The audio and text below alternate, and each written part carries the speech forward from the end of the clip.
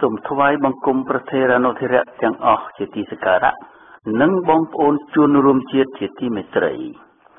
វិទ្យុបរិវត្តកាជូកបានព្យាយាមហើយនៅតែព្យាយាមពន្យល់បងប្អូនអំពីមូលហេតុនៃការបង្កើតចលនាបដិវត្តកាជូក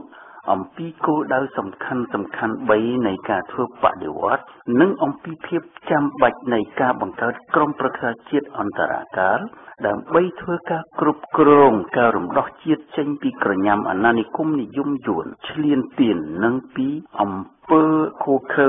ព្រៃផ្សៃប្រឆាំងមនុស្សជាតិរបស់បនអាយ៉ងផ្ដាច់ការហ៊ុនសែនដែលបានកាន់កាប់គ្រប់គ្រងស្រុកក្នុងសភាពអមនុស្សធម៌ជាង3ទសវត្សរ៍មកតាមរយៈគណៈបកប្រជាជនកម្ពុជាជាអង្គភាពមួយមានយួនជាអ្នកឲ្យកំណើតផ្ដល់អំណាចឲ្យ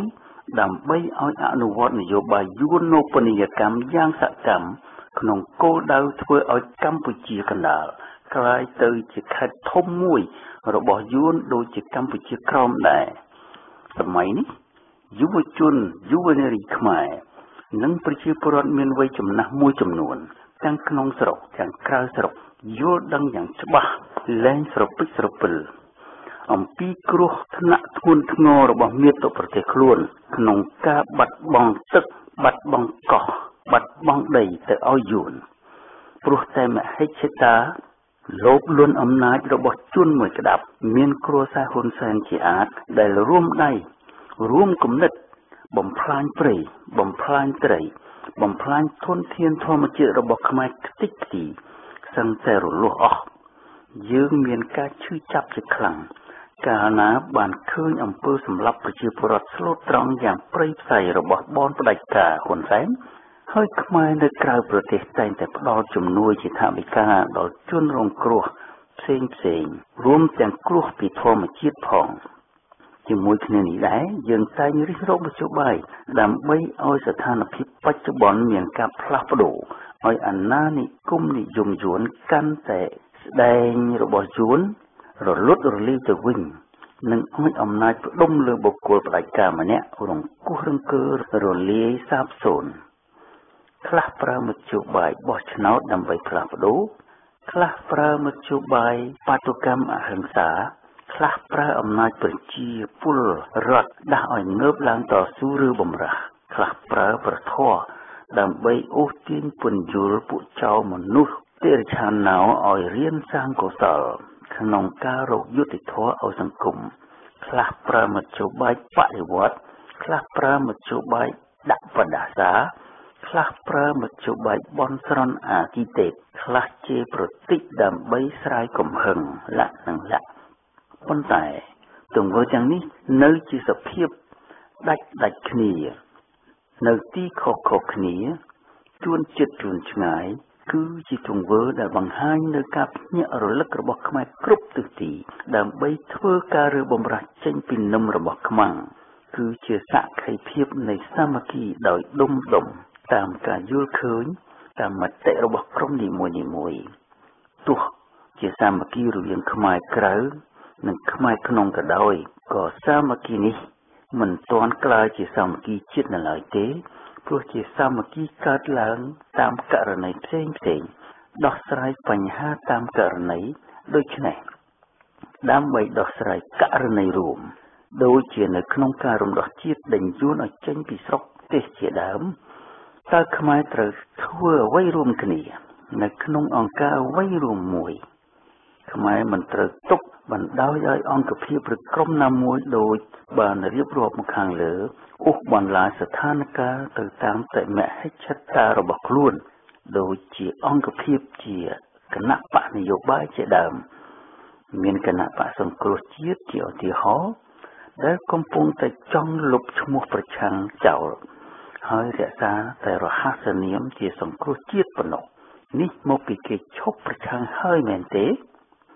គឺគេឈប់ប្រឆាំងហើយទៅចូលអង្គុយចរចាម្ដងគឺអង្គុយចរចាជាមួយក្រុមមនុស្សដែលគេធ្លាប់ចង្អុលមុខថាជាចៅគឺគេទៅអង្គុយចរចាជាមួយចៅយ៉ាងជាក់ស្ដែងដូច្នេះរហស្សនាមសង្គ្រោះជាតិមិនคล้ายទៅជាសង្គ្រោះចោលហើយទេឬ ជាក់ស្ដែងមួយទៀតគឺកម្មសុខាអនុប្រធាននៃគណៈបក្សសង្គ្រោះជាតិដែលធ្លាប់បានអំពាវនាវឲ្យប្រជាពលរដ្ឋធ្វើបាតុកម្មដោយអហិង្សាក្នុងទីលានអត់ប្រជាធិបតេយ្យរួចតាមផ្លូវដោយអង្គុយស្មងស្មាតដោយបួងសួងនោះឥឡូវនេះស្រាប់តែប្រកាសថាគេមិនអាចចរចាផងធ្វើបាតុកម្មផងទេរួចលុះអ្នកគ្រប់គ្រងនិងប្រជាពលរដ្ឋស្រែកប្រឆាំងមិនឲ្យចូលទៅចរចានឹងចោលស្រាប់តែប្រឹងរងាប់កំហឹងប្រជាពលរដ្ឋដោយសូមឲ្យលោកនាំគ្នាធ្វើបាតុកម្មក្នុងចិត្តម្ដងតាំងពីណាពីណីមកគេមិនដែលឮថាមានបាតុកម្មក្នុងចិត្តសោះហើយរឿងដែលគួរឲ្យចង់សើចនោះកម្មសុខានិយាយថាការធ្វើបាតុកម្មក្នុងចិត្តមានការគ្រប់គ្រងពីសហគមន៍អន្តរជាតិពេញទំហឹងព្រោះជាបាតុកម្មស្ងៀមស្ងាត់មានសន្តាប់ធ្នាប់អហិង្សាអាចផ្ដួលរំលំរបបហ៊ុនសែនបនផ្ដាច់ការកុម្មុយនីសនិយមបានទំនងជាអនុប្រធានគណៈបក្សសង្គ្រោះជាតិមិនយល់ន័យនៃពាក្យថាបាតុកម្មនិងសកម្មភាពពាក់ព័ន្ធនឹងបាតុកម្មផងទេដឹងប៉ុន្តែបើដឹងដែរហើយធ្វើជាមិនដឹងទៅវិញនោះគឺមានន័យថាអ្វីដែលគណៈបក្សសង្គ្រោះជាតិបានធ្វើពីមុនមករហូតមកទល់នឹងថ្ងៃនេះដូចជាការចូលរួមបោះឆ្នោតការទាមទារដូរគោចបការធ្វើមហាបាតុកម្មការចរចារលូតទី3លើកការរកយុត្តិធម៌ដល់សន្លឹកឆ្នោតប្រជាពលរដ្ឋការដេញឲ្យហ៊ុនសែនចុះចេញពីកៅអីការធ្វើពហិការបញ្ចូលសភាគឺសុទ្ធតែជាការបោកប្រាស់ជាឆាកល្ខោនថ្ពិនផ្នែកប្រជាពលរដ្ឋនិងអ្នកគ្រប់គ្រងតែប៉ុណ្ណោះព្រោះនយោបាយគ្មានទិសដៅគោរពឆន្ទៈប្រជាពលរដ្ឋច្បាស់លាស់បែបនេះជានយោបាយដាំបាយឆៅទោះជាចេតនាឬអចេតនាក្តីមិនអាចមានលទ្ធភាពសង្គ្រោះជាតិបានទេគឺកំពុងតែសង្គ្រោះចោលដែលវាកំពុងស្ទះដង្ហើមដោយសារគំនាបសេដ្ឋកិច្ចនិងគំនាបនយោបាយពីសហគមន៍អន្តរជាតិអំពីរដ្ឋាភិបាលមិនគ្រប់លក្ខណៈតាមរដ្ឋធម្មនុញ្ញខ្មែរអំពីការរំលោភសិទ្ធិប្រជាពលរដ្ឋយ៉ាងធ្ងន់ធ្ងរមានការចេញច្បាប់ហាម5រាល់ការប្រជុំសាធារណៈណាដែលលើសពី9នាក់និងការបាញ់ប្រហារលើវីរកម្មករនិងចាប់សកម្មជនអង្គការសង្គមសមាគមសេដ្ឋកិច្ចក្រៅប្រព័ន្ធដោយលោកវ៉ាន់ពៅលោកច័ន្ទពុទ្ធិចក្រជាដើមតើជំនឿនិងសេចក្តីសង្ឃឹមលើគណៈបក្សសង្គ្រោះជាតិថាជាគណៈបក្សស្នេហាជាតិស្នេហាប្រជាពលរដ្ឋស្រឡាញ់លទ្ធិប្រជាធិបតេយ្យនៅសល់ប៉ុន្មានភាគរយទៀតជាពិសេសការដែលប្រធានគណៈបក្សសង្គ្រោះជាតិសំរងស៊ីប្រកាសគាំទ្រចិនសូមអន្តរាគមន៍ពីចិនឲ្យមករកដំណោះស្រាយភាពជាប់គាំងនយោបាយនៅកម្ពុជាក្នុងលេសថាយកឥទ្ធិពលមកទប់ទល់នឹងឥទ្ធិពលយួននោះវារឹតតែបញ្ចុះភាគរយនៃការគ្រប់គ្រងពីប្រជាពលរដ្ឋនិងអ្នកគ្រប់គ្រងមួយកម្រិតធំទៀតដែរសំណាងដែរប្រជាពលរដ្ឋខ្មែរមួយចំនួនមិនទាន់មានសតិសម្បញ្ញៈគ្រប់គ្រាន់ទុកចិត្តលើខ្លួនឯងជាងទុកចិត្តលើបុគ្គលដឹកនាំព្រោះគ្រាន់តែកម្មសខាកន្ទ្រោកថាឲ្យនាំគ្នាធ្វើបាតុកម្មក្នុងចិត្តដើម្បីជៀសវាងមិនឲ្យដំណក់ឈាមខ្មែរស្រក់ភ្លាមប្រជាពលរដ្ឋក៏តាំងនាំគ្នាស្រែកហូកញ្ជ្រៀវអើងកងស្រែកជ័យយោមួយរំពេចតើនេះមិនមែនជាយុទ្ធវិធីបង្ក្រាបឲ្យប្រជាពលរដ្ឋនៅឲ្យស្ងៀមចាំមេស៊ីសងតាមធម៌អហិង្សាទេឬយើងមានការសោកស្ដាយណាស់ដោយបានឃើញប្រតិកម្មអវិជ្ជមានរបស់ប្រជាពលរដ្ឋក្នុងការប៉ុនប៉ងផ្ដួលរំលំរបបផ្ដាច់ការរបៀបនេះហើយរឹតតែមានការសោកស្ដាយខ្លាំងថែមទៀតចំពោះប្រតិកម្មរបស់ថ្នាក់ដឹកនាំគណៈបក្សសង្គ្រោះជាតិដែលធ្វើឲ្យយួននិងបនអាយ៉ងសើចចំអកសឹងរយះមាត់បែបនេះតើមេគណៈបក្សសង្គ្រោះជាតិមានក្រឡេកមើលទៅស្ថានភាពផ្លាស់ប្ដូរនៅមជ្ឈិមរបបពាទេតើគេធ្វើដូចម្តេចឲ្យមានការផ្លាស់ប្ដូរតើគេគ្រាន់តែបញ្ជោឲ្យប្រជាពលរដ្ឋបន្តស្រែកថាដូតែប៉ុណ្្នឹងទេឬយ៉ាងណាឬមួយក៏គេចាប់ផ្ដើមនាំគ្នាធ្វើបាតុកម្មអហិង្សាជាប់រហូតដោយគ្មានផ្អាកគ្មានឈប់ឈរទោះបីជាមានការបង្ក្រាបសម្លាប់ឃោឃៅពីអាជ្ញាធរក៏ដោយឬមួយក៏គេនាំគ្នាអនុវត្តយុទ្ធសាស្ត្របង្ក្រាប1ចូល10តើថ្នាក់ដឹកនាំគណៈបក្សសង្គ្រោះជាតិអាចដកបទពិសោធន៍ពីទង្វើរបស់បាតុករនៅមជ្ឈិមប្រទេសបានឬទេឬមួយក៏គេជឿថាការធ្វើបាតុកម្ម រួចផ្អាករួចចាប់ធ្វើផ្អាកដោយយកចលហេកថាជៀសវាងការបង្ហូរឈាមអាចលាក់បាំងភាពមិនក្លាហានរបស់ខ្លួនចំពោះមុខប្រជាពលរដ្ឋនិងអ្នកគាំទ្រមែនឬបដិវត្តការជួបសូមរំលឹកអំពីយុទ្ធវិធីធ្វើបាតកម្មដែលយើងបានស្នើជាច្រើនលើកហើយថាឲ្យខ្មែរក្នុងស្រុកនាំគ្នាស្រុកគ្នាធ្វើបាតកម្មតាមផ្ទះរៀងខ្លួនគ្រប់ខេត្តគ្រប់ខណ្ឌគ្រប់តំបន់ចុងកាត់មាត់ញោកពីពេញលើផ្ទៃប្រទេសចាប់ផ្ដើមធ្វើក្នុងថ្ងៃតែមួយក្នុងម៉ោងតែមួយដោយលើកបដាដេញយួននិងដេញបនហ៊ុនសែនឲ្យចុះចេញឲ្យបានគ្រប់ផ្ទះអ្នកមានលទ្ធភាពធ្វើបដាជួយធ្វើបដាផ្ដល់ឲ្យអ្នកគ្មានលទ្ធភាពព្រមទាំងឲ្យណាត់ម៉ោងគ្នាវាយឆ្នាំវាយពតមួយថ្ងៃ 2-3 ដងទាំងថ្ងៃទាំងយប់រំខានពួកអាយ៉ងកុំឲ្យវាដេកនៅឬធ្វើការបានរហូតដល់មានដំណោះស្រាយដូចដែលប្រជាពលរដ្ឋចង់បានហើយក្នុងឱកាសស្របគ្នានោះខ្មែរនៅក្រៅប្រទេសត្រូវមានក្រុមប្រឹក្សាជាតិអន្តរកាលបន្តសកម្មភាពនេះតាមសេចក្តីអំពាវនាវឲ្យអង្គការសហប្រជាជាតិឲ្យសហគមន៍អន្តរជាតិជាពិសេសពួកប្រទេសហត្ថលេខីនៃកិច្ចព្រមព្រៀងប៉ារីសថ្ងៃទី23 ឆ្នាំ1991ចូលមកធ្វើអន្តរាគមន៍ជាថ្មីម្ដងទៀតបដិវត្តការឈូកសូមរំលឹកថាក្រុមប្រឹក្សាជាតិអន្តរកាលនេះមានសារៈសំខាន់ណាស់ក្នុងការគ្រប់គ្រងយុទ្ធសាស្ត្រយុទ្ធវិធីរំដោះជាតិពីក្រញាំអាណានិគមនិយមយួនឈ្លានពាននិងពីរបបអាយ៉ងផ្ដាច់ការរបស់ហ៊ុនសែនក្រុមប្រឹក្សានេះមិនមែនជាក្រុមតំណាងបុគ្គលឬសមាគមឬចលនាណាមួយដាច់ដោយឡែកនោះទេគឺជាក្រុមប្រឹក្សាជាតិតំណាងឲ្យខ្មែរគ្រប់និន្នាការគ្រប់ស្រទាប់សង្គមដែលមានទាំងក្រុមប្រឹក្សាជាតិក្នុងវិស័យផ្សេងរួមទាំងវិស័យយោធាផងនៅពេលណាដែលចាំបាច់ត្រូវប្រើអាវុធទល់នឹងសត្រូវប្រដាប់អាវុធដែលជាដំណាក់មួយទៀតនៃការតស៊ូក្រោយពីការតស៊ូដោយអហិង្សាលែងមានប្រសិទ្ធភាពធ្វើឲ្យចៅយួនឈ្លានពានថយចេញពីកម្ពុជានិងឲ្យចៅបនផ្ដាច់ការចុះចេញពីអំណាចនោះក្រុមគំនាបពីសហគមន៍អន្តរជាតិហ៊ុនសែនបង្ខំចិត្តត្រូវតែរំសាយបទបញ្ជាហាមឃាត់ខ្ទប់សេរីភាពក្នុងការជួបប្រជុំជាសាធារណៈប៉ុន្តែហ៊ុនសែនក៏ឆ្លៀតឱកាសនេះជំរុញអម័យអធិងឲ្យធ្វើបាតកម្មប្រឆាំងបាតកម្មជាថ្មីណាមួយដឹកនាំដោយគណៈបក្សសង្គ្រោះជាតិផងដែរដោយយកលេសថាដើម្បីប្រើសិទ្ធិឲ្យស្មើគ្នាតាមពិតខ្មែរគួរប្រមូលមើលឲ្យឃើញច្បាស់នៅគំនិតអាក្រក់ជួជាតិរបស់ហ៊ុនសែនដែលទាមទារឲ្យមានចែកបាតុករក្នុងទីលានអត់ប្រជាធិបតេយ្យជាពីរពួកគឺមួយពួកជាអ្នកគាំទ្រគណៈបក្សសង្គ្រោះជាតិមួយពួកទៀតជាអ្នកគាំទ្រគណៈបកប្រជាជនកម្ពុជាធ្វើយ៉ាងនេះគឺក្នុងបំណងបង្កើតជាការប៉ះទង្គិចគ្នារវាងក្រុមបាតុករទាំងពីរជៀសមិនផុតឡើយហើយដើម្បីបង្ហាញអន្តរជាតិថាការបង្ក្រាបជាយថាហេតុរបស់អាជ្ញាធរទៅលើក្រុមបាតុករជាការបង្ក្រាបត្រឹមត្រូវស្របច្បាប់គឺ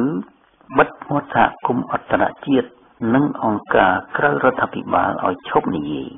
ទី2គឺចង់បង្ហាញចំនួនកើតឡើងតែក្នុងរង្វង់ខ្មែរនិងខ្មែរតែប៉ុណ្ណោះយួនគ្មានតាក់ទងក្នុងរឿងនេះទេគឺវាលាងដៃយ៉ាងស្អាតខ្មែរនៅតែពាក់មុខជាដាក់គ្នារហូតបើគង់តែជៀសវាងអំពើហិង្សានៅថ្ងៃណាមួយនាពេលអនាគតម្ដេចក៏ខ្មែរមិនរៀបចំពីឥឡូវនេះទៅនៅយុទ្ធសាស្ត្រប្រឈមនឹងសត្រូវយួនឈ្លានពានចម្លងទៅដើម្បីអនុវត្តយុទ្ធសាស្ត្រនេះក្រុមប្រឹក្សាជាតិអន្តរកាលជាការចាំបាច់ណាស់ការនាំខ្លួនមេដឹកនាំផ្ដាច់ការលើពិភពលោកដែលល្បីល្បាញខាងអាក្រក់ទៅកាត់ទោសនៅតុលាការព្រហ្មទណ្ឌអន្តរជាតិកន្លងមកគឺជាសមត្ថកិច្ចរបស់តុលាការអន្តរជាតិមួយនេះ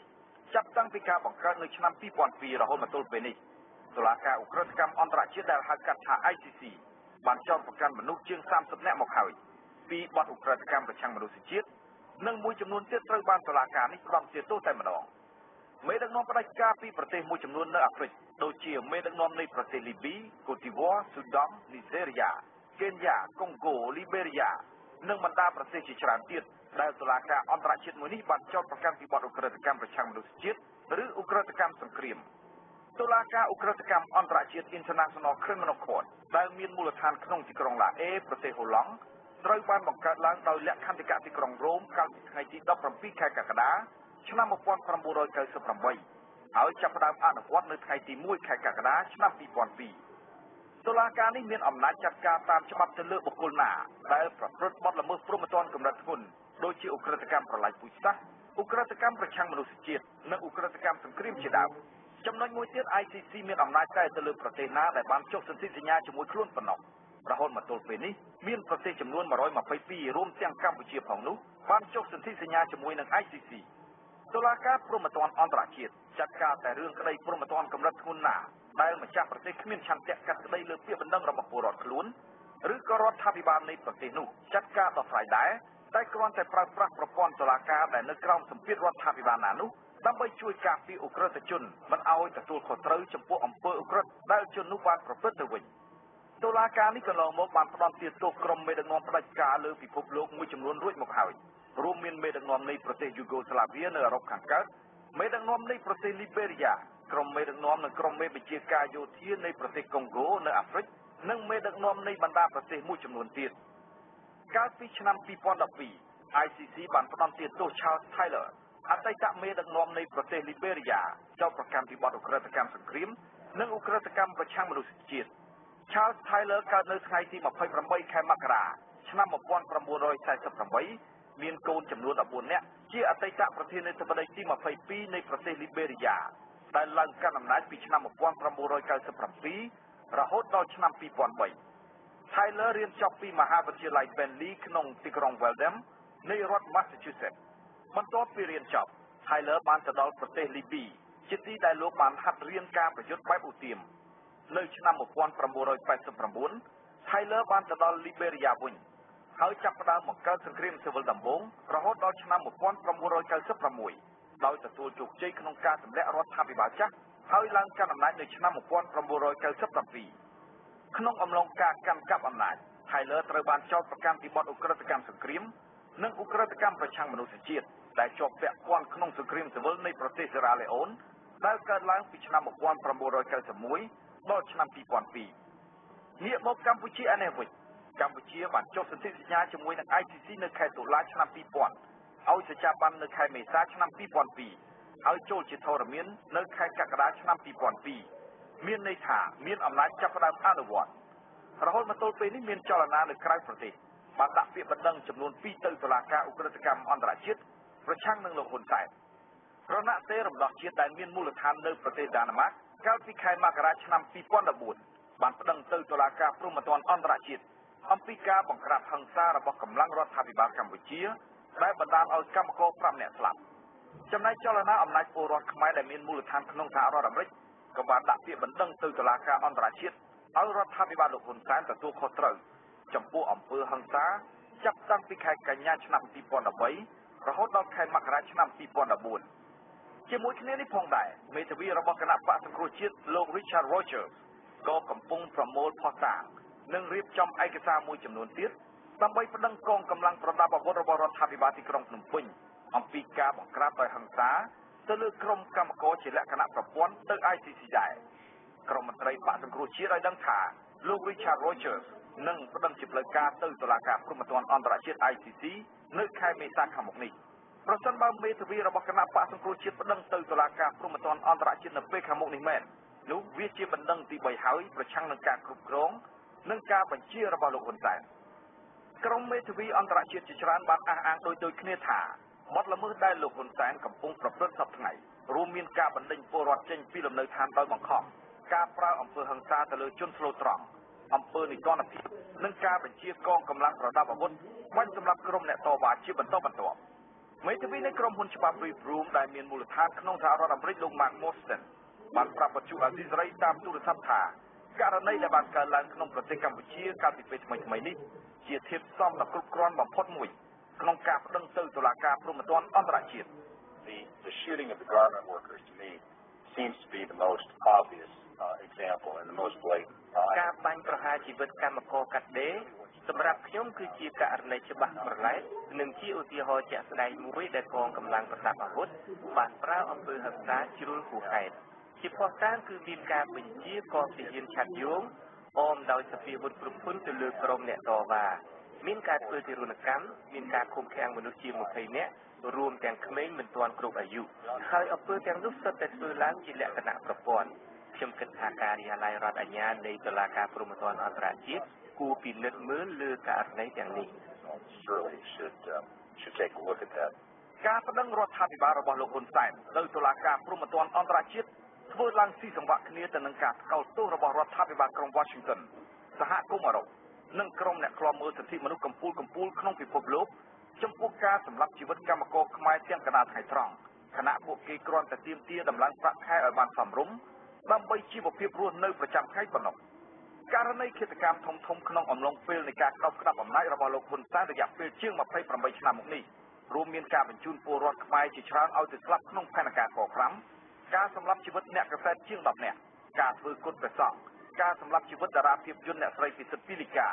តារាចម្រៀងទុយសនិចកំទេចសម្ព័ន្ធតារាខារ៉ាអូខេអ្នកស្រីតាម៉ារីណាប្រហាររំគាលកងទ័ពរាជានិយមរបស់បកហ៊ុនស៊ុបិចនៅខែកក្កដាឆ្នាំ1997ការបោកគ្រាប់បែកមុខរដ្ឋសភាសម្រាប់មនុស្ស16នាក់ជាក់សម្រាប់លោកជាវិជាប្រធានសហជីពសេរីកម្មករនៃព្រះរាជាណាចក្រកម្ពុជាអាចជ្រៀកជីវិតលោកឈុតវុធីវីរៈជនការពារព្រៃឈើនិងការឆក់យកជីវិតកម្មករកាត់ដេរចំនួន5នាក់កាលពីខែមករាឆ្នាំ2014លើកពីអំពើឧក្រិដ្ឋកម្មដែលផ្ទុយទៅនឹងច្បាប់ក្នុងស្រុកនិងច្បាប់អន្តរជាតិទាំងនេះរបបគ្រប់គ្រងរបស់លោកហ៊ុនសែនក៏បានរឹបអូសយកផ្ទះសម្បែងពីពលរដ្ឋតាមរយៈការបញ្ជាកម្លាំងសមត្ថកិច្ចចម្រុះប្រដាប់ដោយអាវុធគ្រប់ដៃនិងគ្រឿងចាក់ចុះឆក់យកដីធ្លីដីស្រែចម្ការនិងដីភូមិឋានរបស់ពលរដ្ឋដោយគ្មានសំណងដើម្បីប្រគល់ឲ្យក្រុមហ៊ុនឯកជនឬក្រុមអ្នកមានអំណាចតើអំពើរំលោភសិទ្ធិមនុស្សធ្ងន់ធ្ងររបស់រដ្ឋាភិបាលលោកហ៊ុនសែនអាចចាត់ទុកជាអំពើឧក្រិដ្ឋកម្មប្រឆាំងមនុស្សជាតិដែរឬទេ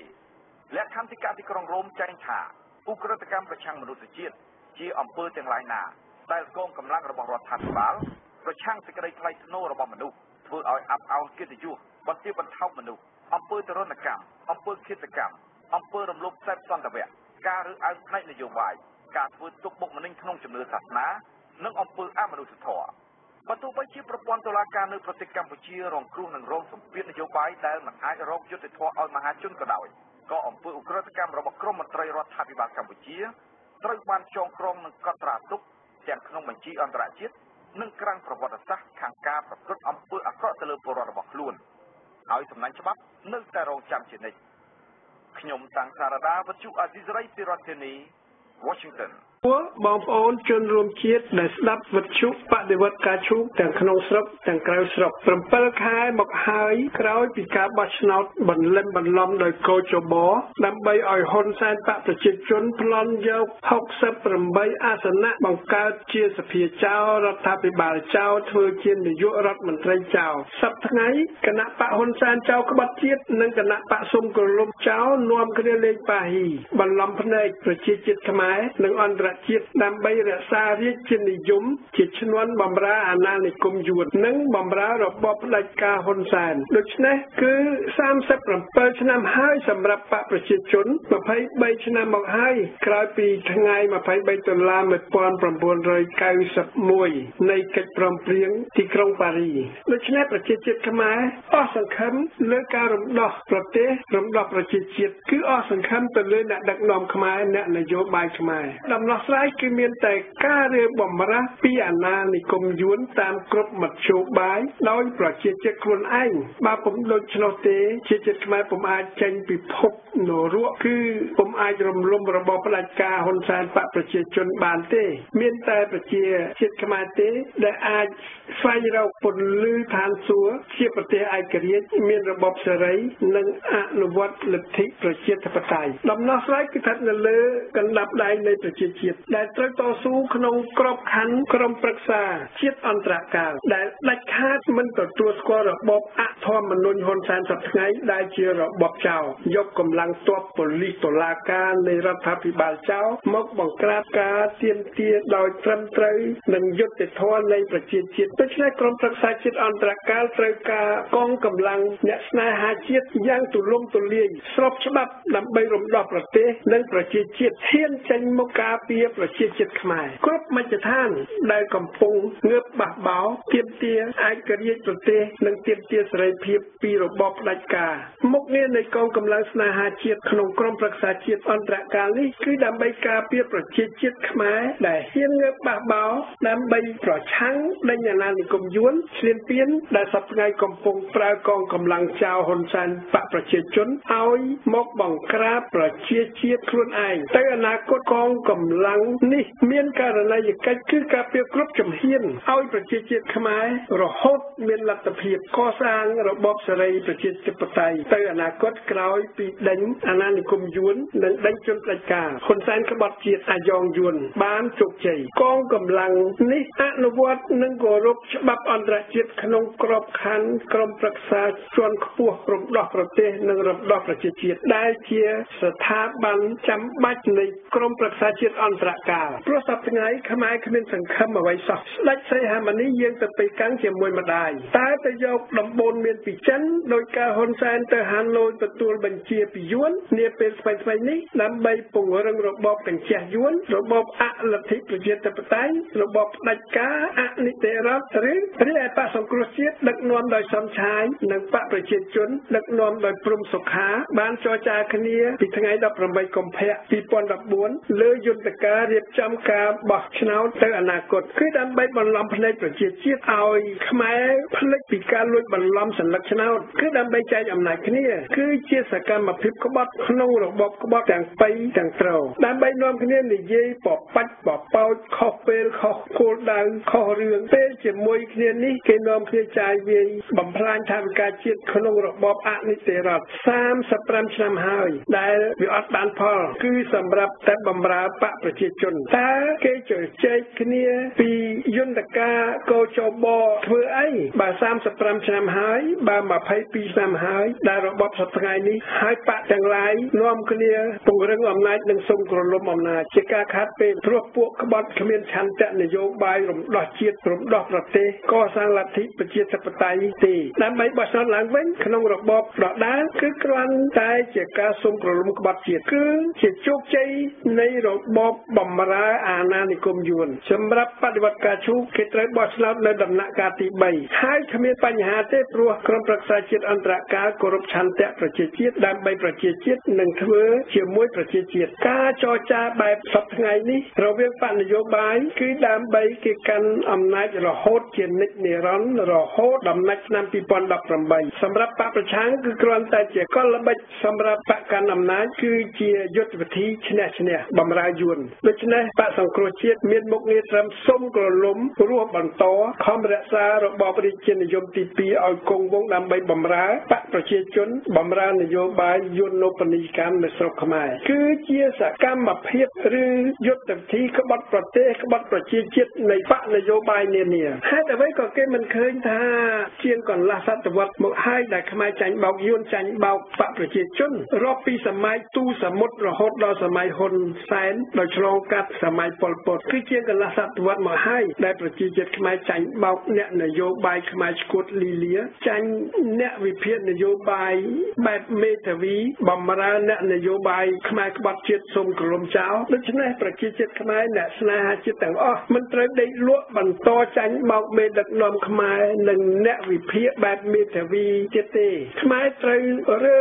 បំរាស់ជាបន្ទាន់ជាដាច់ខាតទាំងអស់គ្នាព្រោះជាការពិតណាស់មេដឹកនាំគ្រប់បកនយោបាយក្នុងរបបសប្តាហ៍គេនឹងមិនធ្វើការរើបំរាស់ចេញពីអាណានិគមយួនទេចេញពីអំពើផ្ដាច់ការហ៊ុនសែនទេគឺប្រជាជាតិខ្មែរខ្លួនឯងដែលត្រូវរើបំរាស់បះបោទាំងអស់គ្នាតាមគ្រប់មធ្យោបាយព្រោះខ្មែរម្នាក់ពីរនាក់ខ្មែរមួយក្រុមឬពីរក្រុមពុំអាចធ្វើសម្រេចបានទេគឺប្រជាជាតិទាំងមូលដែលត្រូវរួមជាមួយអ្នកគាំទ្រពីអន្តរជាតិហើយត្រូវធ្វើតាមគោលដៅនិងរចនាសម្ព័ន្ធដែលក្រុមប្រឹក្សាជាតិអន្តរកាលបានសិក្សានិងរៀបចំបណ្ដារួចមកហើយដូចជាតាមរយៈក្រុមប្រឹក្សាជាន់ខ្ពស់រំដោះជាតិរំដោះប្រទេសដែលប្រមូលបង្រួមប្រជាជាតិខ្មែរទាំងក្នុងស្រុកទាំងក្រៅស្រុកស្របតាមសិទ្ធិសេរីភាពនៃប្រជាជាតិនានាដែលមានចែងក្នុងធម្មនុញ្ញអង្គការសហប្រជាជាតិហើយក្នុងក្របខ័ណ្ឌនៃកិច្ចព្រមព្រៀងប៉ារីថ្ងៃ23ដុល្លារ1991បើទោះជាបោះឆ្នោតមុនអាណត្តិទី5ឬ គឺនៅចប់អាណត្តិទី5ក៏បដិវត្តការជួបនៅតែទុករបបសពថ្ងៃនេះថាជារបបដែលមានសភាចោលរដ្ឋាភិបាលចោលនាយករដ្ឋមន្ត្រីចោលប្រធានសភាចោលហើយគឺជារបបរាជានិយមចោលដែលស្ដេចសីហមុនីដើរតួជាស្ដេចទីងងបម្រើក្រុមចោលក្បត់ជាតិបកសង្គ្រោះជាតិខ្លាយជាបកសង្គ្រោះចោលហើយវត្តមាននៃបកនានានៅក្នុងរបបសពថ្ងៃនេះគឺដើម្បីតែពង្រឹងរបបអាយ៉ងរបបផ្ដាច់ការបម្រើអាណានិគមយួនដដែលខ្មែរមិនត្រូវខ្លាចអស្ថិរភាពនៃរដ្ឋាភិបាលទេព្រោះប្រទេសអ៊ីតាលីគេបដូររដ្ឋាភិបាលថ្មីទៀតហើយបានន័យថាអស្ថិរភាពនៃរដ្ឋាភិបាលមិនមែនជាអស្ថិរភាពប្រទេសឬអស្ថិរភាពសេដ្ឋកិច្ចដែលមិនដើរទៅមុខឬអស្ថិរភាពសង្គមនោះទេស្រុកខ្មែរសប្តាហ៍ថ្ងៃស្ថិតក្រោមអំណាចផ្ដាច់ការនិងក្រោមអាណានិគមយួនអស្ថិរភាពរដ្ឋាភិបាលគឺជាដំណើរវិវត្តបែបវិជ្ជមានទៅរកភាពល្អប្រសើរគឺជាអស្ថិរភាពល្អសម្រាប់អ្នកស្រឡាញ់លទ្ធិប្រជាធិបតេយ្យស្ថិរភាពនយោបាយខ្មែរក្នុងរបបផ្ដាច់ការគឺជាស្ថិរភាពនៃរបបក្បត់ពង្រឹងរបបហ៊ុនសែនផ្ដាច់ការបម្រើអាណានិគមយួនតែប៉ុណ្ណោះដូច្នេះបើមានអស្ថិរភាពខ្លាំងគឺជាភាពវិជ្ជមានសម្រាប់ប្រទេសខ្មែរដូចជាជាតិខ្លាញ់ដែលខ្លះជាកូលេស្តេរ៉ុលល្អនិងខ្លាញ់ខ្លះជាកូលេស្តេរ៉ុលអាក្រក់ដែលមាននៅក្នុងខ្លួនយើងសប្តាហ៍ថ្ងៃហ៊ុនសែនប្រើវិធីបង្ក្រាបដើម្បីក្លាញ់កាន់អំណាចបន្តក្នុងស្ថិរភាពអាក្រក់ហ៊ុនសែនប្រើបញ្ញវន្តអ្នកវិភាគភ្លាវដើម្បីបង្វិលខួរក្បាលប្រជាជាតិខ្មែរឲ្យជឿលើស្ថាប័នស្ដេចអាយ៉ងសប្តាហ៍ថ្ងៃដែលរក្សាទុករបបនេះឲ្យគង់វង្សព្រោះរបបនេះបំរើអាណានិគមយួនព្រោះស្ដេចបំរើរបបហ៊ុនសែនរីឯបកសង្គ្រោះជាតិក៏ខំបំរើរបបស្ដេចដោយចេតនាដែរគឺបកនយោបាយនានាក្នុងរបបទាំងមូលនេះឯងដែលកំពុងមើលងាយឆន្ទៈប្រជាជាតិពុំមែនជារបបប្រជាធិបតេយ្យទេប្រជាជាតិទាំងមូលទាំងក្នុងស្រុកទាំងក្រៅស្រុកកំពុងមើលឃើញភាពបល់បាយឈួតលីលានៃអ្នកវិភាគនយោបាយព្រោះអ្នកទាំងនោះដើរបញ្ច្រាស់ចរន្តសិទ្ធិមនុស្សនិងចរន្តអន្តរជាតិដើម្បីបម្រើប្រយោជន៍ផ្ទាល់ខ្លួនតែប្រជាជាតិខ្មែរត្រូវព្យាបាលជំងឺមហារីកខ្មែរ3យ៉ាងនេះដូចម្ដេចជាដំបូងខ្មែរត្រូវយល់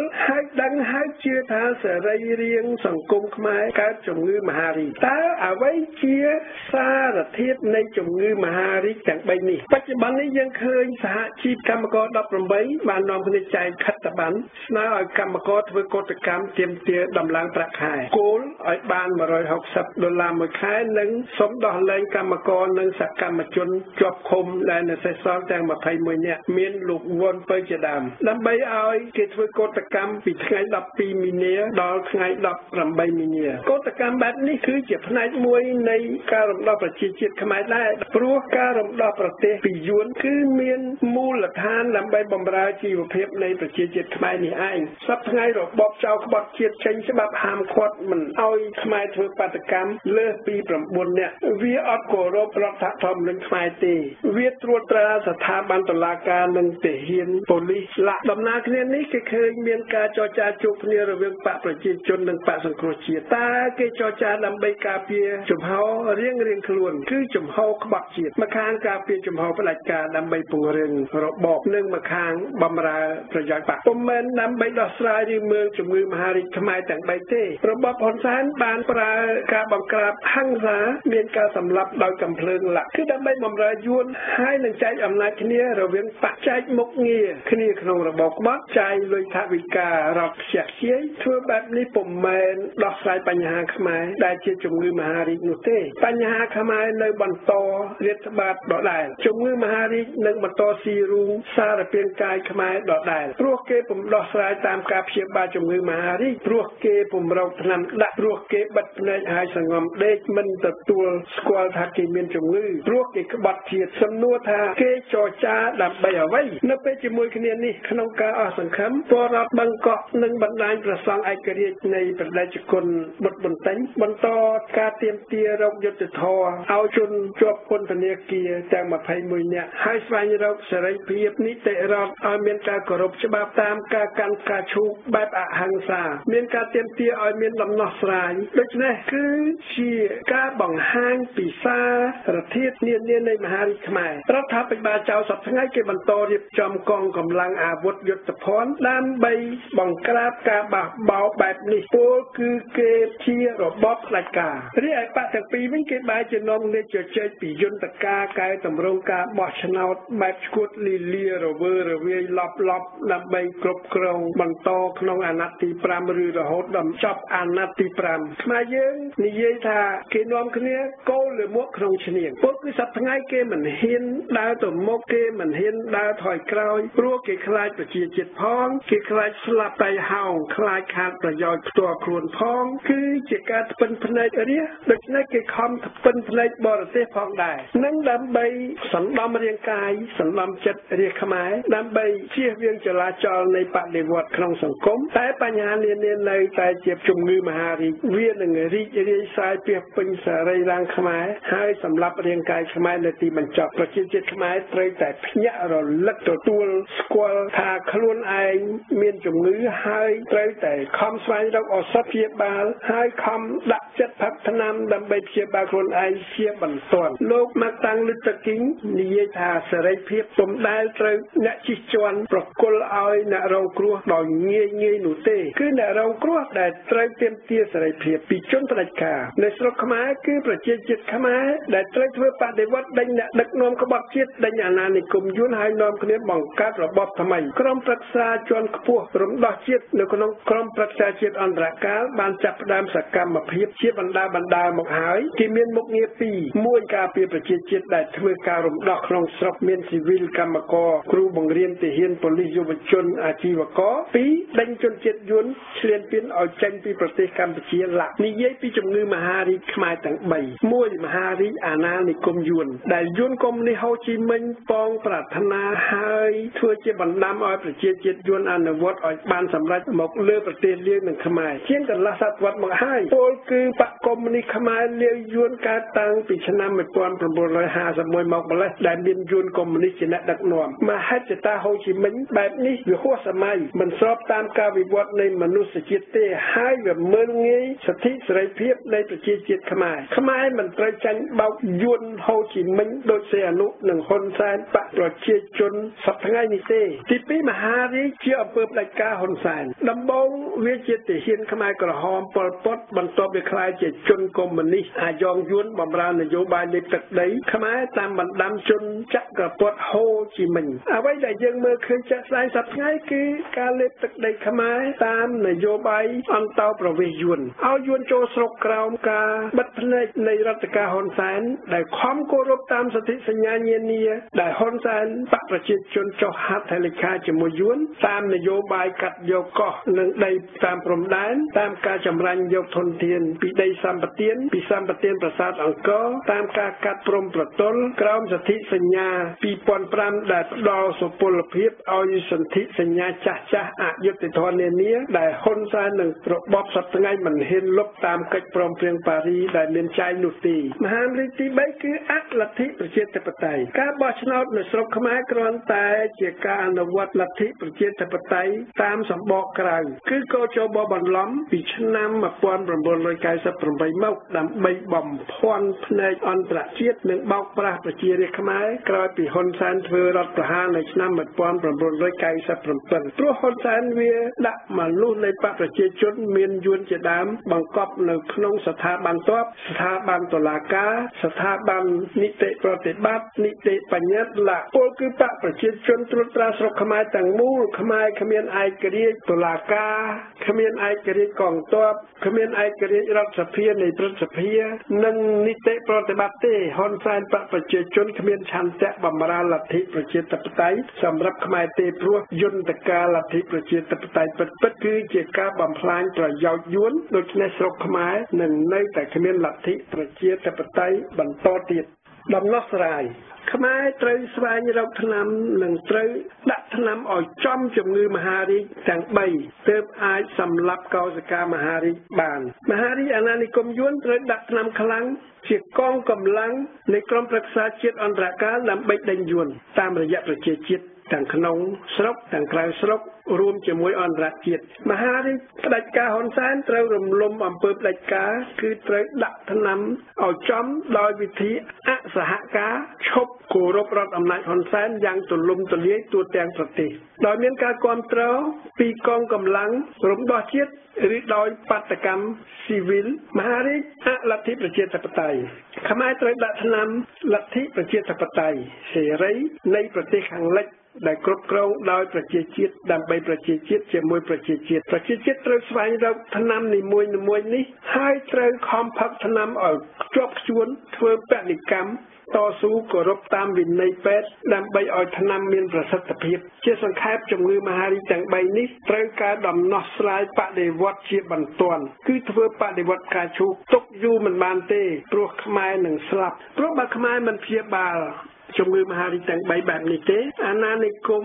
យួនរីកសាយធំធាត់ពេញប្រទេសខ្មែរសម្លាប់កោសិកាប្រជាជាតិខ្មែរជនផ្ដាច់ការហ៊ុនសែនរឹងមាំបន្តលទ្ធិប្រជាធិបតេយ្យថ្ពិនភ្នែកคล้ายជាលបែងបៃលុកបៃលនាំឲ្យខ្មែរបន្តរស់ក្នុងរូងភ្នំក្នុងភាពងងឹតខាត់ពេលជាងកន្លះសតវត្សមកហើយដំណោះស្រាយសារក្រៅពីដាក់ថ្នាំបដិវត្តគឺជាដំណោះស្រាយបៃលុកបៃលបន្លំភ្នែកខាត់ពេលបែបអបិជំនឿជឿលើអរិយអ្នកតាដោយគេយកមន់យកចេកទៅថ្វាយអ្នកតាបន់ស្រន់ព្រោះជាដំណោះស្រាយដែលខ្មែរជាអ្នកជំងឺអស់សង្ឃឹមបើខ្មែរមិនហ៊ានរំលំជនផ្ដាច់ការទេខ្មែរនឹងបន្តរស់វេទនាក្នុងអំពើផ្ដាច់ការបើខ្មែរខ្លាចអំពើផ្ដាច់ការគឺអំពើផ្ដាច់ការដែលបន្តរាតត្បាតសម្រាប់សង្គមខ្មែរមានសិទ្ធិប្រឆាំងអំពើផ្ដាច់ការតាមគ្រប់មធ្យោបាយព្រោះជាសិទ្ធិការពារខ្លួនផងជាសិទ្ធិមនុស្សជាតិផងហើយអន្តរជាតិក៏មានសិទ្ធិមកជួយប្រជាជាតិខ្មែរដែរដូច្នេះបើខ្មែរឬបំរាស់បានឆាប់ខ្មែរនឹងរស់ហើយអាចឈ្នះឆាប់គឺឬបំរាស់ទាំងអស់គ្នាបើអសហការគឺអសហការទាំងអស់គ្នាបើមិនគោរពរដ្ឋអំណាចគឺមិនគោរពរដ្ឋអំណាចទាំងអស់គ្នាហើយបើខ្មែរមិនមើលជំងឺមហារីកអលទ្ធិប្រជាធិបតេយ្យទេគឺខ្មែរសុខចិត្តពង្រឹងអាណានិគមយួនផងពង្រឹងអំពើផ្ដាច់ការហ៊ុនសែនផងព្រោះសង្គមខ្មែរនឹងគ្មានឱកាសនឹងគ្មានលទ្ធភាពផ្លាស់ប្ដូរអ្នកដឹកនាំទេជាពិសេសពុំអាចរំលំជនផ្ដាច់ការបានទេមានន័យថាខ្មែរសុខចិត្តរស់ក្នុងឋាននរកពេលដែលអន្តរជាតិគេមានភ័ព្វវាសនារស់ក្នុងឋានសួគ៌ព្រោះគេមានសេចក្តីក្លាហានឬបំរាស់ដោយប្រជាជនទូនីស៊ីលីប៊ីហ្វីលីពីនថៃអ៊ុយក្រែនឬប្រទេសនានាក្នុងសហភាពសូវៀតឬក្នុងសម្ព័ន្ធយូហ្គោស្លាវីឡាសេរីភាពពុំមែនបានមកដោយការដេកផ្សងដុតធូបនោះទេអ្វីជាដំណោះស្រាយតាមបដិវត្តការឈូកខ្មែរនាំគ្នាតស៊ូតាមរចនាសម្ព័ន្ធនៃក្រមប្រឹក្សាជាតិអន្តរកាលដែលឈប់ទទួលស្គាល់របបចៅហ៊ុនសែនក្បត់ជាតិរបបអាយ៉ងយួនសប្តាហ៍ថ្ងៃទីមួយតាមការស្វែងរកថ្នាំឲ្យស័ក្តិសិទ្ធិឲ្យបានឆាប់យកឈ្នះនិងកុំឲ្យខ្មែរស្លាប់ច្រើនទីពីរប្រើថ្នាំដែលរកឃើញដោយប្រជាជាតិខ្មែរជាមួយប្រជាជាតិខ្មែរដើម្បីប្រជាជាតិខ្មែរជាមុនមានអសហការគ្រប់ទិសទីឈប់គោរពរដ្ឋអំណាចគ្រប់លំដាប់ថ្នាក់ទូទាំងប្រទេសប្រជាជាតិត្រូវព្យាយាមដាក់ថ្នាំឲ្យជាប់ជានិច្ចហើយត្រូវគោរពបញ្ជាពេទ្យនានាមានការតមចំណីអាហារដើម្បីឲ្យជំងឺមហារីកជាសះស្បើយឆាប់ដូច្នេះខ្មែរត្រូវដេញអាណានិគមយួនជាដាច់ខាតដោយប្រជាជាតិជាបាតកម្មឲ្យយួនដឹងខ្លួនតាមអហិង្សាផងតាមហិង្សាផងនិងឲ្យអន្តរជាតិដឹងយ៉ាងទូលំទូលាយសប្តាហ៍ថ្ងៃយួននិងហ៊ុនសែនឆ្លៀតបង្ហាញប្រាប់អន្តរជាតិថាខ្មែរប្រកាន់ពូជសាសន៍ស្អប់ជនជាតិយួនតែយួននិងហ៊ុនសែនវាមិនហ៊ាននិយាយបង្ហាញពីអាណានិគមយួននៅស្រុកខ្មែរទេដូច្នេះខ្មែរត្រូវដេញរដ្ឋាភិបាលហ៊ុនសែនដែលបម្រើយួនអាណានិគមគឺជាជំហានចាំបាច់តាមគ្រប់មធ្យោបាយដោយពឹងលើអន្តរជាតិព្រោះអន្តរជាតិអាចដាក់សម្ពាធបង្ខំយួនអាណានិគមឲ្យចេញពីស្រុកខ្មែរបានដោយកាលពីឆ្នាំ1991តាមកិច្ចព្រមព្រៀងប៉ារីសថ្ងៃ$23តាមសម្ពាធគ្រប់បែបយ៉ាងមានក្រុមប្រឹក្សាសន្តិ តិសុខក្នុងអង្គការសហប្រជាជាតិឬតាមច្បាប់ឬតាមទ័ពអន្តរជាតិតាមយន្តការឬសម្ពាធពាណិជ្ជកម្មសម្ពាធទូតសម្ពាធសហប្រតិបត្តិការអន្តរជាតិវប្បធម៌ឡារំលំរបបផ្ដាច់ការហ៊ុនសែនតាមប្រជាជាតិខ្មែរមានអសហការនិងការមិនគោរពច្បាប់រដ្ឋហ៊ុនសែនតែបកសង្គ្រោះជាតិបន្តចរចាជាមួយចៅដើម្បីធ្វើអ្វីព្រោះប្រជាជាតិខ្មែរជាម្ចាស់អំណាចពុំមែនហ៊ុនសែនបកប្រជាជនជាម្ចាស់អំណាចនោះទេព្រោះសប្តាហ៍ថ្ងៃនេះហ៊ុនសែនវាប្លន់អំណាចពីប្រជាជាតិខ្មែរតាមរយៈអន្តរជាតិគឺអន្តរជាតិគេគ្រប់គ្រងសេរីភាពនិងសិទ្ធិនៃប្រជាជាតិនានាក្នុងពិភពលោកពុំមែនគេគ្រប់គ្រងបុគ្គលផ្ដាច់ការណាមួយទេដូច្នេះខ្មែរត្រូវរំលំរបបផ្ដាច់ការដេញជន់ផ្ដាច់ការហ៊ុនសែននេះជាបន្ទាន់ព្រោះជាសិទ្ធិមនុស្សជាតិដើម្បីសុបមង្គលប្រជាជាតិខ្មែរភ្លាម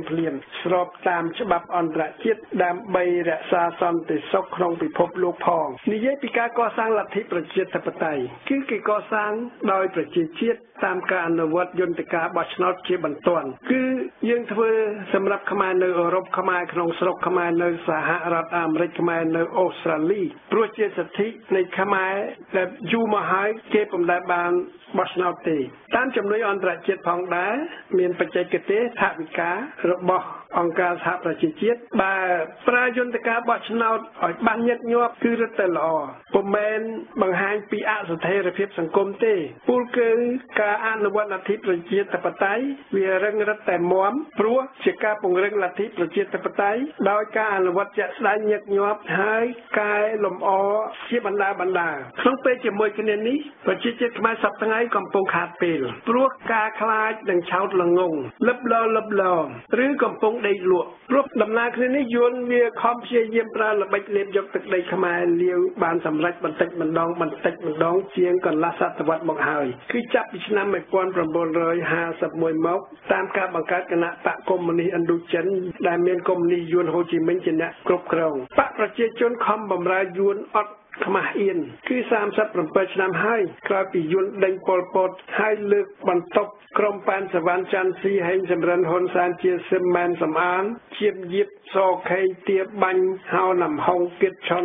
សាយភូថងប៊ូថងឡាក់អ្នករាជានិយមគ្រួសារសីហនុបានចាញ់បោកយួនជាងកន្លះសតវត្សមកហើយដែរដោយសីហនុខ្លួនឯងផ្ទាល់បានសូមកលុំកាត់ដីកូសាំងស៊ីនឲ្យយួនបើកដៃនៅឆ្នាំ1949ថ្ងៃ4មិថុនាសីហនុបន្ទាប់មកបានជួយហូជីមិញនិងផាំបណ្ដុងឲ្យប្រើប្រាស់ដីខ្មែរទើបយៈកុងអាចវាយយួនខាងត្បូងបានជ័យជំនះរីឯអាមេអាថៅស្ដេចដូចសុនសានសំរងស៊ីកែមសុខាក៏ចាញ់បោកស្ដេចនឹងរាជានិយមទី2ជាងកន្លះសតវត្សមកដែរហើយសប្តាហ៍ថ្ងៃគេពុំបម្រើប្រទេសនិងប្រជាជាតិខ្មែរទេពួកគេចាញ់បោកយួនព្រោះពួកគេចាញ់បោករាជានិយមទី2ចំណែកអ្នកសាធារណរដ្ឋខ្មែរក៏បានទទួលរងគ្រោះខ្លាំងដោយប្រយោលក្នុងសង្គ្រាមត្រជាក់ក្នុងពិភពលោកនេះដែររវាងមនោគមវិជ្ជាកុម្មុយនីសនិងមនោគមវិជ្ជាសេរីតែខ្មែរអ្នកសាធារណរដ្ឋគេធ្លាប់មានប្រវត្តិល្អជាអ្នកតស៊ូដេញយួនអាណានិគមដេញខ្មែរកុម្មុយនីសខ្មែរក្រហមហើយមានកិត្តិយសបានបង្កើតសាធារណរដ្ឋខ្មែរទី1ដូច្នេះមានតែគំនិតខ្មែរសាធារណរដ្ឋនិយមទេដែលជាកត្តានិងជាអ្នករំដោះប្រទេសពីយួនផងពីរាជានិយមផង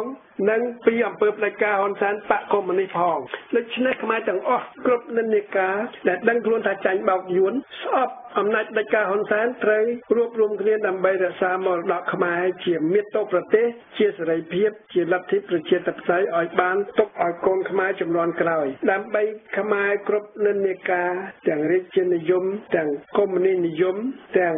អ្នកជាតិនិយមសាធារណរដ្ឋអាចរស់បាននៅក្នុងសង្គមខ្មែរថ្មីជារួមគឺខ្មែរត្រូវធ្វើឲ្យប្រទេសកម្ពុជាបានឯករាជ្យសិនឲ្យមានសេរីភាពសិនទើបប្រជាជាតិខ្មែរមានលទ្ធិប្រជាធិបតេយ្យនិងប្រទេសខ្មែរអាចមានទំនាក់ទំនងជាមួយអន្តរជាតិគ្រប់ទិសទីដើម្បីខ្មែរអាចរស់ក្នុងសាមគ្គីនិងសន្តិភាពអ្វីជាមធ្យោបាយបដិវត្តការជួអះអាងហើយអះអាងទៀតថាគឺ ធ្វើដោយប្រជាជាតិជាបុគ្គលជាក្រុមជាបកមានអតីតទាហាននៅសហរដ្ឋអាមេរិកនៅអឺរ៉ុបនៅក្នុងស្រុកខ្មែរមានកម្មករអ្នករដ្ឋការគ្រូបង្រៀនមានយុវជនក្នុងស្រុកក្រៅស្រុកគឺធ្វើជាមួយប្រជាជាតិគឺធ្វើដើម្បីប្រជាជាតិមានតែសាមគ្គីធម៌បែបនេះទេដែលនាំឲ្យខ្មែរខ្លាំងហើយឈ្នះសត្រូវបានដំណោះស្រាយនានាដែលពុំផ្ដល់ប្រយោជន៍ឲ្យប្រជាជាតិគឺជាដំណោះស្រាយខុសព្រោះបំរើតែប្រយោជន៍យួនបំរើជនផ្ដាច់ការហ៊ុនសែនបំរើស្ដេចទីម៉ូងដូចជាដំណោះស្រាយនៃបកសង្គ្រោះជាតិសប្តាហ៍ថ្ងៃនេះជាដើមការរំដោះតាមអន្តរជាតិគេនឹងធ្វើអន្តរាគមន៍លុះណាតែប្រជាជាតិខ្មែរងើបរឿងបំរាស់ឲ្យបរទេសស្គាល់បញ្ហាខ្មែរទាំង3យ៉ាងសិនហើយបើខ្មែររងគ្រោះខ្លាំងព្រោះតែសេចក្តីក្លាហានបែបនេះហើយបើប្រជាជាតិភាគច្រើនស្រែកសុំឲ្យអន្តរជាតិជួយដូច្នេះបដិវត្តដំបូងគឺជាការបង្ហាញឲ្យអន្តរជាតិដឹងឮស្គាល់ច្បាស់ពីបញ្ហាខ្មែរនិងពីទុក្ខវេទនាខ្មែរទាំង3យ៉ាងបដិវត្តការឈូកបានជ្រោមជ្រែងបង្កើតនិងពង្រឹងសកម្មភាពនានាក្នុងក្របខ័ណ្ឌក្រុមប្រឹក្សាជាតិអន្តរកាលមានការបះបោរជាទូទៅគ្រប់មជ្ឈដ្ឋានតាមទាហានតាមប្រសង់តាមកម្មករកសិករអ្នករដ្ឋការគ្រូបង្រៀនបកនយោបាយនានាការរំដោះតាមរយៈស្ថាប័នអន្តរជាតិព្រោះជាមធ្យោបាយរំដោះស្រុកតាមច្បាប់អន្តរជាតិបើរំដោះតាមស្ថាប័នអន្តរជាតិបានជោគជ័យគឺខ្មែរអាចជៀសវាងការស្លាប់និងរងគ្រោះច្រើនការរំដោះជាតិត្រូវពឹងលើខ្មែរនៅក្រៅស្រុកលើបញ្ញវន្តដែលមានចំណេះដឹងដែលតាមទាន់ព្រឹត្តិការណ៍អន្តរជាតិហើយអាចសម្របសម្រួលការរំដោះឲ្យតាមតម្រូវការអន្តរជាតិនិយាយឲ្យខ្លីខ្មែរត្រូវព្យាបាលមហារីកទាំង3នេះជាបន្ទាន់ព្រោះបើទុកយូរប្រជាពលរដ្ឋខ្មែរនឹងស្លាប់ឬវេទនាខ្លាំងឡើងព្រោះខ្មែរខ្វះឯករាជ្យខ្វះសេរីភាពខ្វះលទ្ធិប្រជាធិបតេយ្យខ្មែរយើងចំនួននេះនឹងមានវិបដិសារីព្រោះបាននាំគ្នាធ្វេសប្រហែសមិននាំគ្នាបំពេញករណីយកិច្ចដកដងឧត្តមនេះយុវជនសម័យនេះនឹងខ្វះក្តីសង្ឃឹមទៅអនាគតហើយរស់ក្នុងភាពអន្តកាលបែបផ្ដាច់ការកញ្ជះបរទេសយួនបើយុវជនអស់ក្តីសង្ឃឹមម៉ែឪយុវជនក៏អស់សង្ឃឹមសង្គមខ្មែរក៏គ្មានអនាគតរស់ក្នុងភាពងងឹតនិងទទួលគ្រោះថ្នាក់ធំច្រើនជាបន្តទៀតជាការចាំបាច់ខ្មែរត្រូវរំដោះតាមប្រជាជាតិក្នុងស្រុកព្រោះជាអ្នករងគ្រោះខ្លាំងផ្ទាល់ដូច្នេះគេត្រូវតែហ៊ានងើបឲ្យខ្លាំងក្លាខ្មែរក្នុងស្រុកត្រូវសម្របសម្រួលតាមសម័យអន្តរបណ្ដាញកម្លាំងរំដោះត្រូវបំពេញមុខងារគឺការពារប្រជាជាតិខ្មែរនានាដែលងើបបះបោរនិងតទល់ជាមួយកងកម្លាំងកញ្ជះបរទេសនៅក្នុងស្រុកគឺធ្វើក្នុងក្របខ័ណ្ឌក្រុមប្រឹក្សាជាតិអន្តរកាលដែលជាស្ថាប័នត្រឹមត្រូវប្រឆាំងយួនប្រឆាំងហ៊ុនសែនជនផ្ដាច់ការក្បត់ជាតិដើម្បីរំដោះប្រទេសនិងរំដោះប្រជាជាតិនេះជាសាមគ្គីភាពនៃទាហាននិងស៊ីវិលសតវត្សទី21ដើម្បីធ្វើការរំដោះក្នុងក្របខ័ណ្ឌក្រុមប្រឹក្សាជាតិអន្តរកាលប្រជាជាតិអាចរួបរวมគ្នាប្រមូលជាកងកម្លាំងថ្មីជាស៊ីវិលឬជាទាហានដើម្បីបម្រើសកម្មភាពរំដោះពីរយ៉ាងនេះគឺរំដោះមាតុភូមិនិងរំដោះប្រជាជាតិខ្មែរពុំមែនជាកងកម្លាំងភេរវកម្មទេពុំមែនជាកងកម្លាំងអុក្រិតកម្មទេខ្មែរស៊ីវិលនានាត្រូវប្រមូលមូលនិធិជួយសកម្មភាពនៃកងកម្លាំងក្នុងគោលដៅទាំងពីរខាងលើនេះដើម្បីបង្កើនសម្ពាធលើអន្តរជាតិនិងដើម្បីបម្រើសាមគ្គីជាមួយកម្មករអ្នកស្រុកអ្នករដ្ឋការដែលបំពេញសកម្មភាពពិតនៅទីកន្លែងដើម្បីរំដោះពីយួនពីហ៊ុនសែនផ្ដាច់ការលោកមហាត្មកន្ធីបង្ហាញផ្លូវពីរធំជាគំរូគឺឈប់ស្ដាប់រដ្ឋអំណាចដើម្បីឲ្យស្ទះដំណើរការនៃរបបចៅហ៊ុនសែនសប្តាហ៍ថ្ងៃព្រោះវាលួចអំណាចពីរាជខ្មែរកាលពីថ្ងៃ28កក្កដា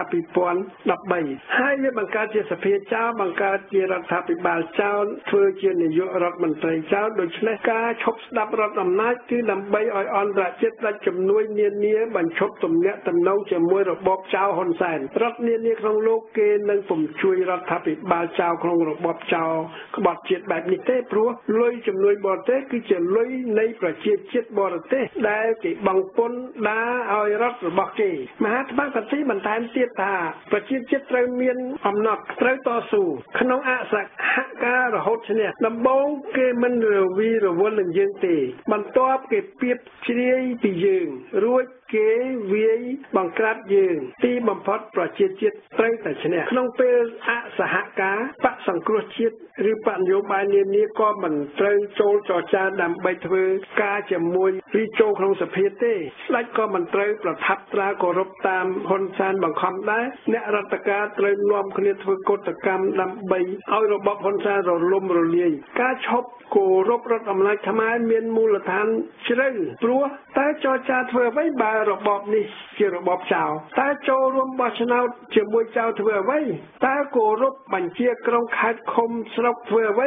បើអ្វីជារបបអធិបតេយ្យប្រជាជាតិអាចឈ្នះឬចាញ់វាអាស្រ័យលើទំហំនៃការឈប់គោរពរដ្ឋអំណាចផ្ដាច់ការក្បត់ជាតិនេះឯងនិយាយពីការឈប់គោរពរដ្ឋអំណាចអ្នកណាខ្លះត្រូវអនុវត្តសេចក្តីសម្រេចនេះគឺទាហានប៉ូលីសនគរបាលអង្គរៈព្រះសង្ឃអាជីវករយុវជនដែលជាអ្នកស្នេហាជាតិប្រទេសខ្មែរជាប្រទេសនៃយើងទាំងអស់គ្នារួមមានអ្នកស្រុកអ្នករដ្ឋការគ្រូបង្រៀនសាស្ត្រាចារ្យព្រោះទាំងអស់គ្នាមានជីវភាពក្រីក្រលំបាកតោកយ៉ាករងគ្រោះដោយអំពើអយុត្តិធម៌ពុករលួយនិយាយពីគំរូតស៊ូនៃវីរជននានាក្នុងពិភពលោកលោក Nelson Mandela មានចំហមើងម៉ាត់សុខចិត្តជាប់ពន្ធនាគារ28ឆ្នាំដើម្បីឲ្យប្រជាជាតិគាត់និងអន្តរជាតិយល់និងចាត់អារម្មណ៍ពីបំណងនៃការតស៊ូនៃប្រជាជាតិក្នុងប្រទេសអាហ្វ្រិកខាងត្បូងដូច្នេះទាហានខ្មែរក្នុងស្រុកក្រៅស្រុកត្រូវតែនាំគ្នាងើបឡើងធ្វើឲ្យជ្រួតជ្រាបពីមនសិការ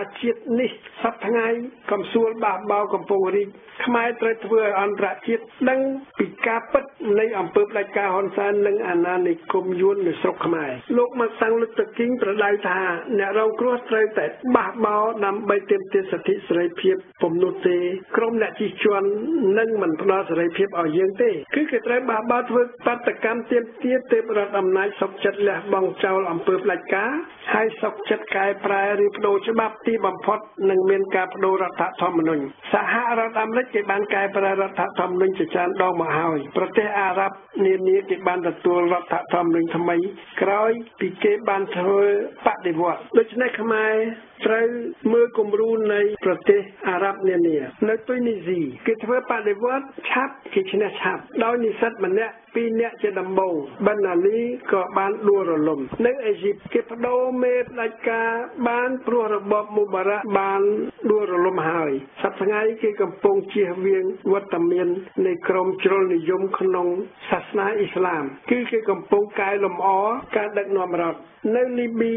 បរទេសគេបានជួយខ្លាំងពេញដៃពេញជើងប្រជាជនគេភ្ញាក់រលឹកខ្លាំងរបបផ្ដាច់ការកាដាហ្វីដួលរលំហើយប្រជាជាតិគេកំពុងកសាងលទ្ធិប្រជាធិបតេយ្យថ្មីចាស់សេចក្តីសន្និដ្ឋានពេលវេលាមកដល់ហើយសម្រាប់ខ្មែរដើម្បីរំដោះប្រទេសកម្ពុជានិងរំដោះប្រជាជាតិខ្មែរត្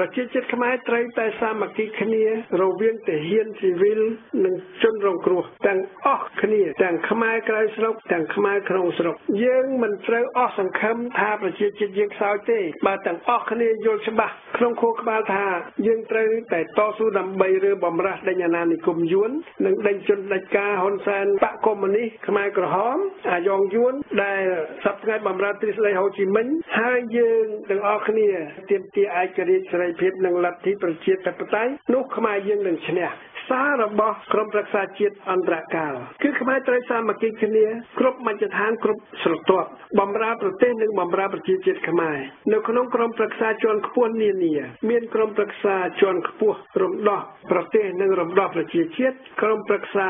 ការបរទេសក្រុមប្រឹក្សា